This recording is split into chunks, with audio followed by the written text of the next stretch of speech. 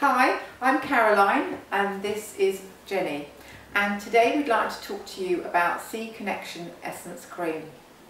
So this one's actually my favourite, and it comes here in this very pretty blue glass jar. I love that blue glass, yeah. It's to protect the cream. Yeah, it's to protect the essential oils and the essences, both need a dark colour. Okay, so there's 6 creams that I've made so far, and they come in these pretty white organza bags, and also they have little leaflets with them explaining all about the creams. So I'm going to smell this now. So shall I smell it? Yeah, definitely. Oh, that's lovely. That's really unusual. Now the smell seems familiar, but at the same time I don't feel like I've smelled anything like it before. That makes no sense. But does it have lavender in it? Yeah, it has got some lavender. And it's got a few more things. Yeah. What's the overriding?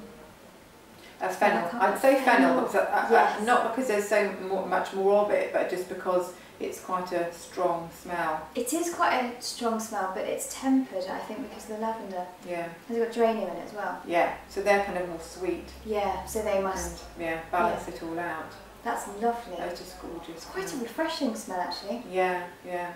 Well, it's cleansing. The cream is all about cleansing. So you imagine the water and the sea cleansing you, and so it has that in as well. And fennel oil is said to be a diuretic and a tonic. I don't know why those 3 essences would conjure up an image of the sea, but they really do. Well, when I've actually used that and meditated with it, and one, you have the lovely smell of the oil, but also if you really calm yourself and use it, when I have felt the sea, I can see it and feel it washing over me in a nice way, not that you think you're going to drown, in a lovely way. That's lovely. So yes, and so it has, so it's made from seaweed and 2 pebbles and a shell, which is, I know, unusual, but I was guided to do that, so that's what I did. Yeah. Do I put this on the pulse points? You put it on the wrist pulse points.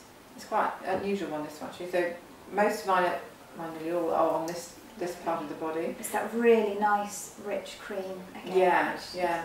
So all my creams have the same base. So they have organic ingredients like shea butter, olive oil, and linseed oil. And also so they've got that, plus they have the essential oils. Lovely, it's really nice cream. And there's one more place we need to put it. So could you give me your foot, please? Right. Because when I said about the cleansing, how it cleanses, what I suggest you also do is put a little bit on the top of your foot, and then you massage from the middle of the toes to the ankle bone. And I also do reflexology, and in reflexology this area represents the chest area and also the lymph. So if you do this, you are stimulating the lymph. I see, for cleansing.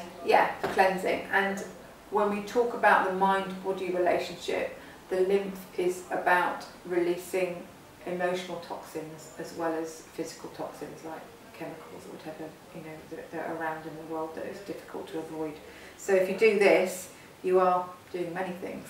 I can feel it. It feels refreshing as you're doing that. It feels lovely. It feels quite cold. It does, yes.